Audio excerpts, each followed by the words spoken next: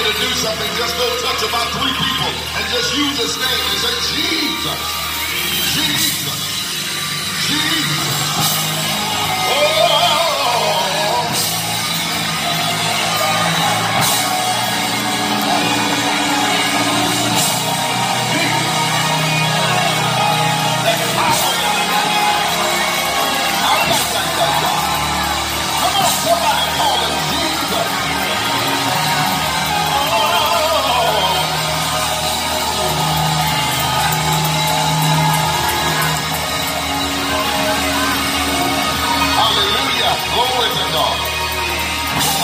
Excited about being here in Texas tonight. Amen. What a wonderful jurisdiction. You are amazing. Texas Southwest, thank you. Amen. Texas South, give yourselves a hand. Give yourselves a hand. Amen. God bless you. Let's pray. Father, in Jesus' name, thank you for your goodness and your mercies. Every time we turn around, you keep on blessing us. Thank you for how you've already planned not only today, but this week out. Thank you, God. Even months down the road, you've already ordered steps for us. And we give you praise because we know you know exactly what we need. So tonight we say, have your way. Touch us again. Bring deliverance to our hearts and minds that we might be what you desire. And we thank you. Send your word tonight. God, you know I need your help. I'm just a regular old fella, but I need your help. Touch me tonight in my humanness, God. Let your super get on my natural. And work a wonder tonight, we pray. In the name of Jesus, and we give you thanks. Amen and amen. Will you turn to somebody and tell them you're in the right place at the right time? Oh, but they don't believe you. Turn to somebody else and tell them, I said you're in the right place.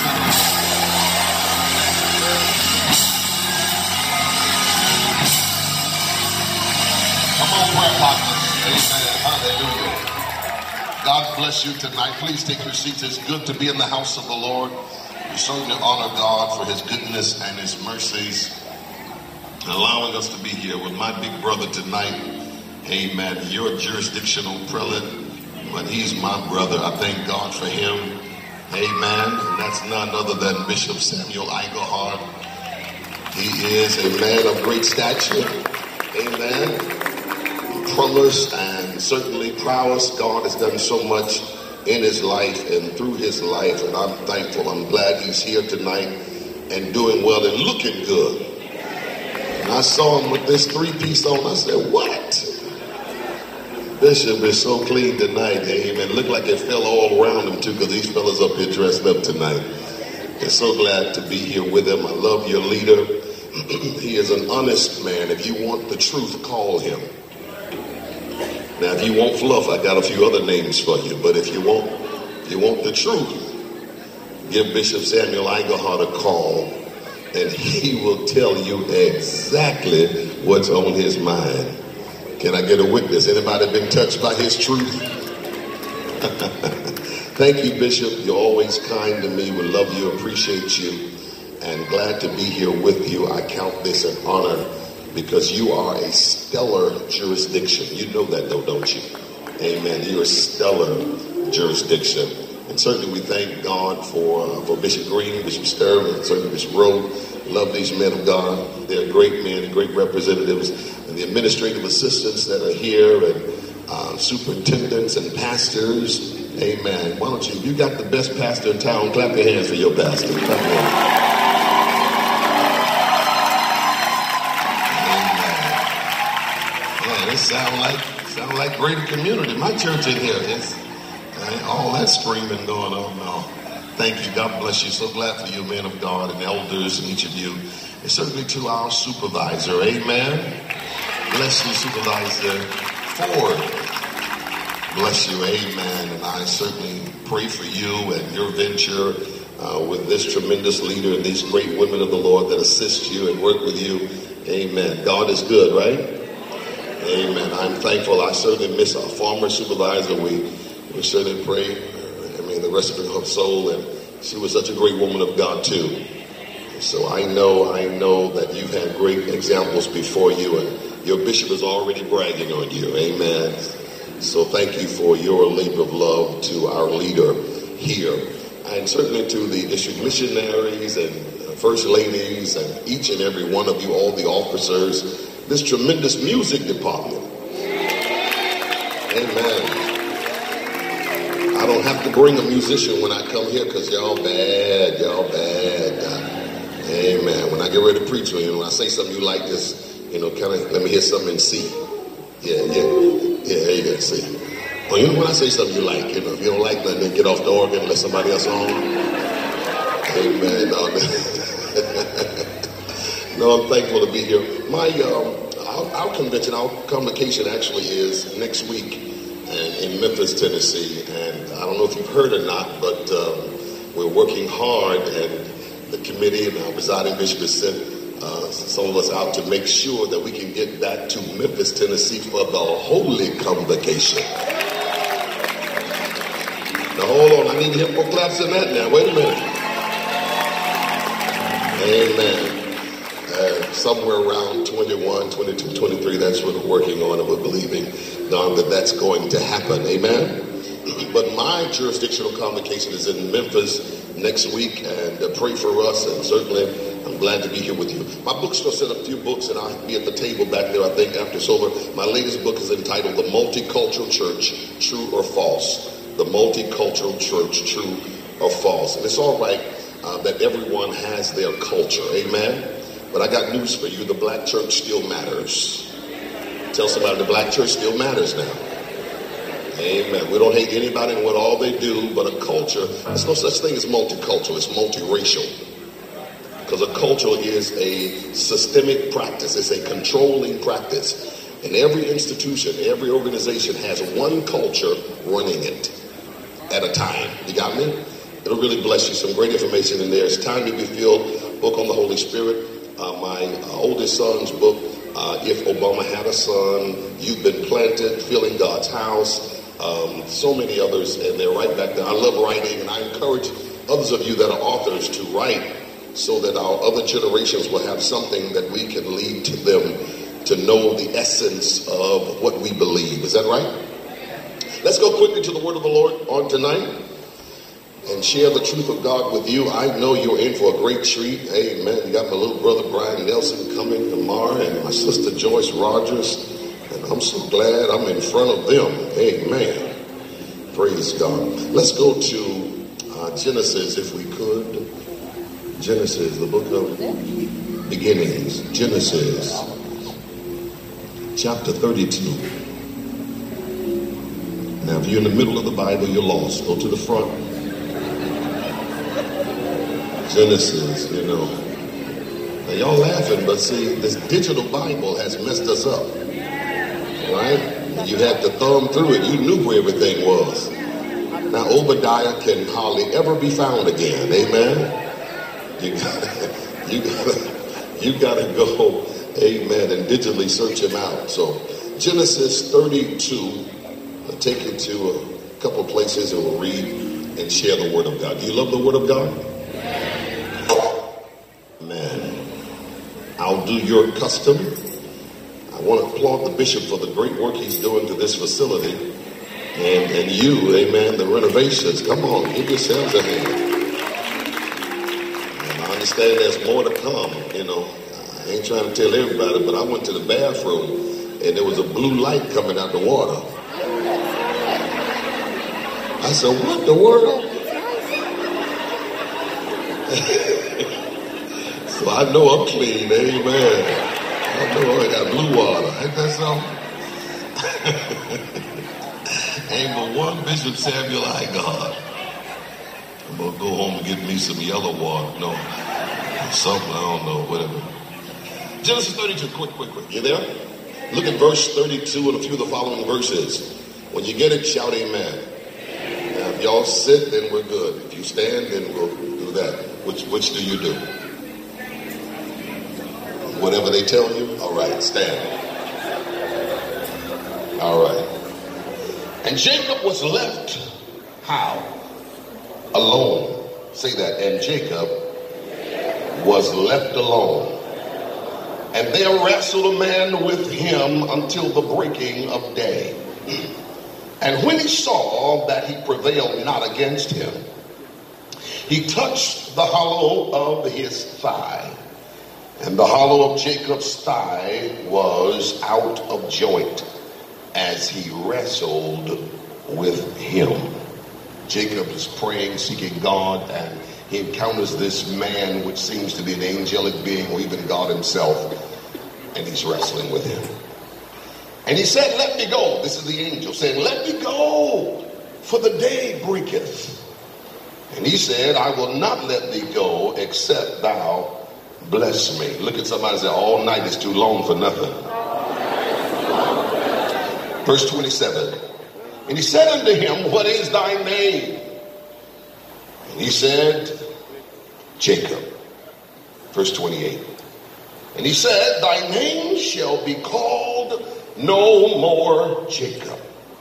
God help me to preach tonight. But Israel. For as a prince hast thou power with God and with men, and hast prevailed. Verse 29. And Jacob asked him, said, tell me, I pray thee, thy name. And he said, wherefore is it that thou dost ask after my name? And he blessed him there. Father, give you thanks and praise, God's increase. We see this truth and are touched by it in Jesus' name. Amen and amen. Take your seats in the presence of Almighty God. And when he saw that he prevailed not, there in verse 25, against him, he touched the hollow of his thigh. And the hollow of Jacob's thigh was out of joint as he wrestled with him. Father, give you thanks and praise, God's increase in Jesus' name. Amen and amen. I want to talk for a few moments because I know in life we're going to have some struggles.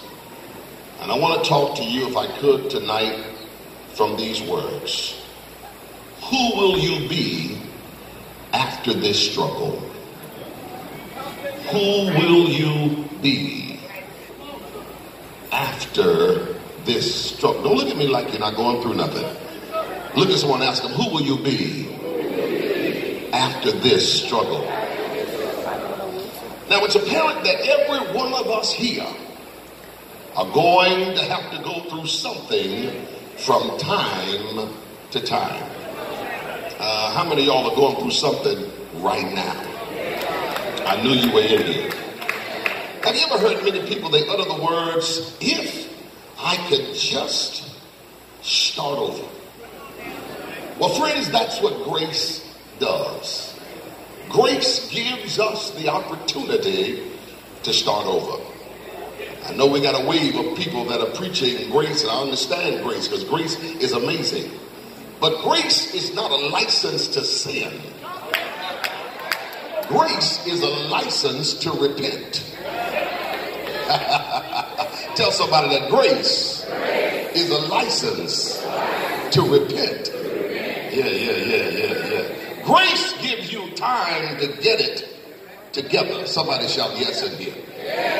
So this is the essentialness of grace, the opportunity to start over, the ability to start over. The Bible says that his grace is sufficient, meaning that his grace is enough for your worst encounter. Oh, I gotta find who I'm talking to tonight. Somebody that's going through some difficulties in your life because the devil meant it for evil, but God meant it for good. Is that right, somebody? So all of us will have to go through something. Say that, all of us will have to go through something. Amen, somebody. So then it's reasonable for us to prepare ourselves for what's ahead. See, God is well aware of the schedule of struggles in our lives. Oh, my Lord. Say that, God is well aware of the schedule struggles in our lives. You got to know that all of us are scheduled for something. Is that right? Oh yeah, you may not have had no trouble. Don't be looking down on someone who has, because your turn is coming. Yeah, maybe nobody's lied on you thus far, but guess what? They getting one together. Say amen, somebody. Nothing somebody tell them your turn is coming now. So don't be hating on someone that's going through. You don't know all the details anyway. Just pray for them. Can I get a witness in here? The Bible says in 1 Corinthians 10:13, they have no temptation taken you but such as is common to man. But God is faithful, who will not allow you to be tempted above that you're able, but will within the temptation make for you a way of escape that you will be able to bear it. Is that right? So God already knows what we're going through, but he knows how much you can handle. Oh, I love the illustration and the teaching and the word that declares in Luke 22 concerning Jesus and his conversation with Peter. Peter had been bragging about, Jesus, I got you. I ain't gonna let nothing happen to you. Ain't nobody hurt you. I'm gonna ride or die. Jesus, I love you. Are you with me? Are you riding? Are you really? Okay, anyways. So you're doing all that stuff, and talking about how much he got Jesus. And Jesus said, look, Peter, he said, Simon, Simon, the devil desires to have you that he may sift you as wheat. But I prayed for you, watch out, that your faith fail not. Can I get a witness in here? Do you even understand what it means to be sifted as wheat? When I look at that analogy, of course we know that wheat can be sifted in many ways. It is really to be uncovered. When wheat is sifted, it is uncovered. Yeah. And that's what the devil desires to do, is to uncover you before you mature. Uncover you before you grow up. Come on, talk to me. Amen. So the covering is a cocoon for life. And everybody needs covering. Oh, Lord, help me say that. Everybody needs covering. You learn 2 scriptures, now you're ready to pastor. No, everybody needs to stay sometimes under that cover so you can grow up and mature and develop. Can I get a witness up in here? So it says, Peter, Satan desires to have you that he may. What does he want to do? He wants to have you. Look at your neighbor and say, the devil don't like you. He just wants to have you. Yeah, he wants to have you that he may sift you as wheat. He says, but I have prayed for you. Why? That your faith fail not. In other words, he's simply saying, when you come back to being Peter, oh Lord have mercy, that rock, strengthen your brothers. I love that about God, because he is not looking at us as though it's over because we've had some struggles. Look at him looking beyond Peter's fault. And he says, when thou art converted. We need to have that kind of hope for our children and for your spouse. Your husband may be crazy now, but look at him and say, honey, when you're converted. Amen. You're going to pay this rent. Amen, somebody. When you, look at your wife and tell her, when you converted. You're going to wash these dishes around here. Tell your children, when you get converted, you pick up this bed, and I'm about to help you get converted. Say amen. Say, when thou art converted. Understand something. That's what happens in the struggle. You ought to learn how to get closer to God. Doesn't tests and trials sometimes make you go after God a little bit more? How many have had some good trouble? Help me say, I've had some good trouble. And that's what we have to have, that understanding to know that in every situation we go through, find God in it. Help me say that, find God in your trouble. Whatever your difficulty is, because all things work together. Say that all things work together. That word work means all things produce. They are productive. Every time something happens in your life, it ought to be bringing about some sort of growth or advancement. Let me say it's not in vain. Next time trouble comes, say, come on, I've been waiting on you. I'm ready to step up a little bit higher in life. Amen, somebody. Trouble's going to happen, but you got to know how to happen to trouble. Stop telling God about your trouble and tell your trouble about your God, and let your trouble know that God can do anything but fail. Can I get a witness in here? The Bible says that the steps of a good man are what? Ordered by the Lord, and he delighteth in his way. Though he fall, he shall not utterly be cast down, while the Lord holdeth him up with his hands. So your steps are ordered. God's desire is not to kill you. Because you have trouble, don't stop coming to church. Hello, talk to me. Brothers, just because your money get funny at the church, don't stop coming to the state meeting. You know, people shy away when they don't have money. You can't give what you don't have, no way. Just come here and wave your hand and say, Bishop, I had it. Amen, somebody. But don't stay away. You don't know who's going to bless you in the house. Say amen, somebody. You can come to church broke and leave with all your bills paid. Because sometimes God got the blessing waiting at the house for you. Somebody shout yes up in here. You never know what word of encouragement you'll hear that'll make you pull yourself up by the bootstraps and start all over again. Is that right, somebody? So you take it one day at a time. Say that, take it one day at a time. Trust God in every situation of your life and watch God work it out for you. Is that right?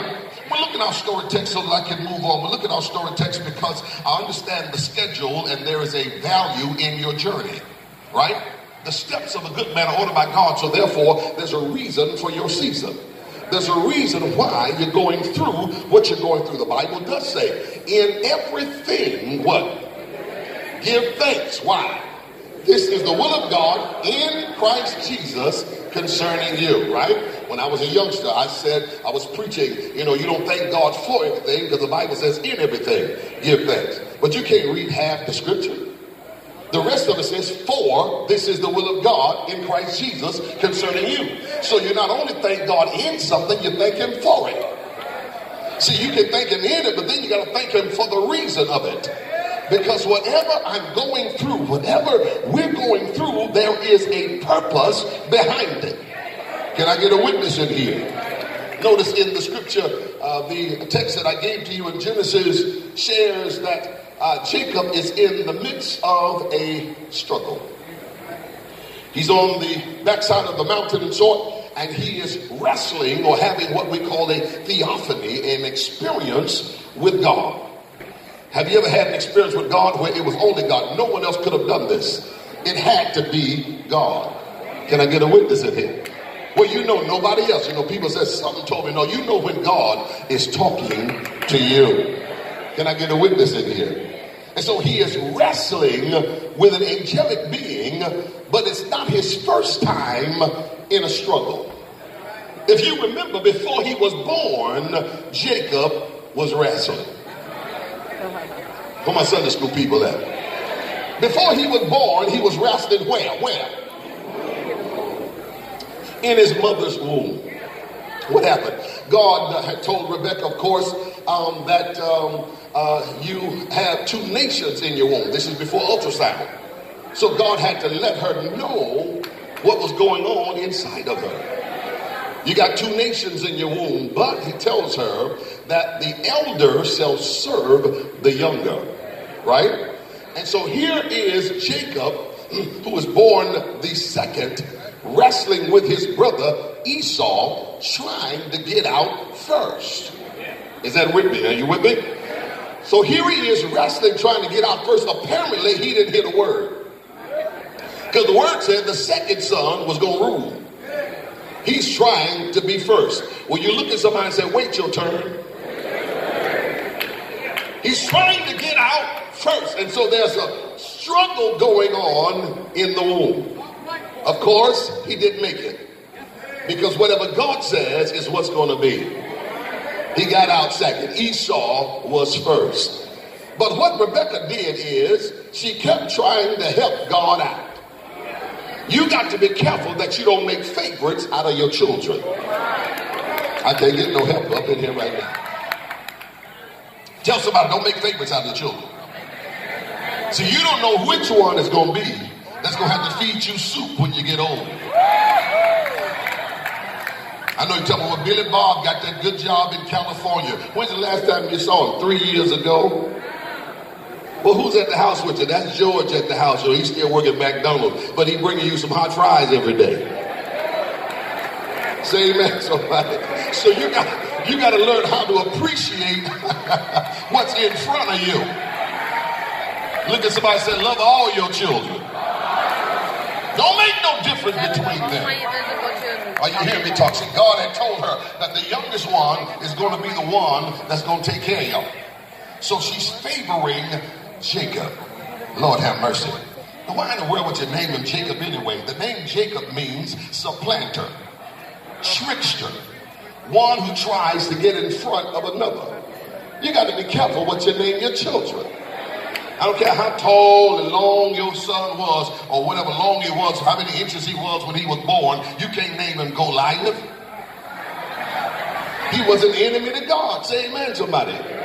So here they are naming their child. It seems as though they're naming him a curse because God didn't give them that name for that child. Can you imagine every time somebody calls you, it's like, come here, trickster. Come here, schemer. Come here, can't wait on your turn.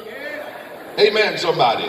And so the Bible lets us know that here he is all of his life being mentored by his mother to be a trickster. And he's trying to trick his brother out of his birthright.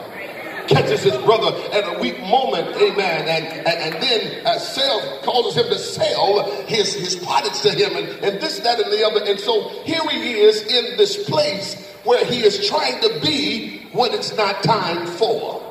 Oh, I wish I could find somebody to talk to here tonight. Say amen, somebody.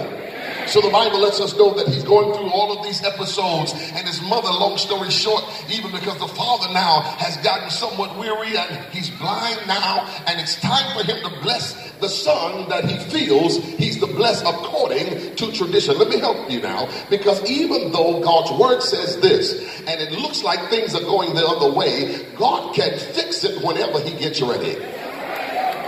The word fulfill means to cram something in. And God can fulfill his word. Even when you think you're out of time, God says, I got enough time. I can do it when I get ready, whenever I get ready, and wherever I want to do it. Look at somebody and say, God can do anything. Well, the mother is scheming with him again because Esau is a hunter. He's outside boy, right? Jacob was around the house, yeah. Esau smelled like outside. My wife told me one day, ooh, you smell like outside. I said, you smell like inside. Amen. Jacob was an outside boy. He was a hunter, and he could cook wild game. And so the mother knew that the father wanted some good venison to eat, and she's tricking her husband through her son. Oh, what kind of evil manipulation is this? Let me tell you something. When you can't wait, you will manipulate. I need you to help me preach just a little bit. I'm going to get out of here. Look at somebody and say, if you can't wait, you will manipulate. Say amen, somebody. You got to wait your turn. Is that right, somebody? You got to wait until God makes the way for you. Can I help you? God loves more than just the other. He loves all of us. But you got to do it his way. Can I get a witness in here? So the Bible lets us know that here, Jacob now, his mother says, put on some animal hair, some wool on your arm because your brother's hairy, want to trick your daddy, right? And so you can get the blessing. And all of this happens, right? He got all this manipulation and tricking from his mama's side. Excuse me, ladies. Right? And so the Bible lets us know that the father now blesses Jacob. Esau comes in and sees that there's been something going on. There's been this conspiracy against him, and he's out now to kill his brother. My mother says, I can't let you kill my favorite son. She sends Jacob off to her brother, Uncle Laban, and he goes to live with Uncle Laban. He didn't know, though, that tricking ran on mama's whole side of the family. Look at somebody and tell them, you got to reap what you sow. You can sit up here and shout all day long. When you can do shouting, you got to reap that stuff. Is that right? That's why you got to sow some good seeds now, because you still got some bad ones going to still come up. Somebody shout hallelujah in here. What happens now? He's staying at Uncle Laban's house, and he's there, and he sees his cousin Rachel. Uncle Laban has these two daughters. One is older, Leah's older, Rachel's the younger girl, and Rachel is beautiful apparently. Because here, Jacob says, Uncle Laban, I want to marry Rachel. He says, well, work 7 years and you can have her. He worked 7 years. Y'all know the story. And here, it must have been a night wedding or something, or it had to be a night. Or they covered up like, he done slipped the wrong girl in the tent. Look at somebody and say, ooh, we slipped the wrong girl, the oldest daughter, because it's been hard for her to get married. And part of the daddy's job was to get the daughters married off. You don't hear me talking. So he said, we got to start from the oldest and work our way down. And Jacob didn't find out till the next morning, and when the lights come on, he said, good God Almighty. And notice, he goes back to Uncle Laban. Y'all act like y'all never heard this before. He goes back to Uncle Laban and said, you tricked me. I wanted Rachel and you gave me Leah. Notice what the uncle said. Work 7 more years and I got you. Look at somebody say, tricking is on that side. Did he do it? He worked 14 years just to get the woman he wanted. Did you hear that, ladies? He worked 14 years. Did you hear that, young ladies? Just to get the woman 14 years. My question is, what did your boo have to do? You don't like nothing I said so far. I ain't heard nothing, Doc. That was a good one right there. Tell somebody, ask them, what did your boo have to do? So she had to be extraordinary. She had to be beautiful. He worked 14 years and he now gets her as his bride. But what's happening now? The Bible lets us know that he's gotten to this place where he's sick of being Jacob. So you'll never stop doing what you're doing until you get sick of it. He's sick of being Jacob because he had to experience being tricked himself. And sometimes you'll never learn, amen, how to be better until you experience some of the pain you caused on somebody else. Oh my God, help me and hear somebody. I wish somebody was praying for me. Look at somebody and tell them it's coming up again.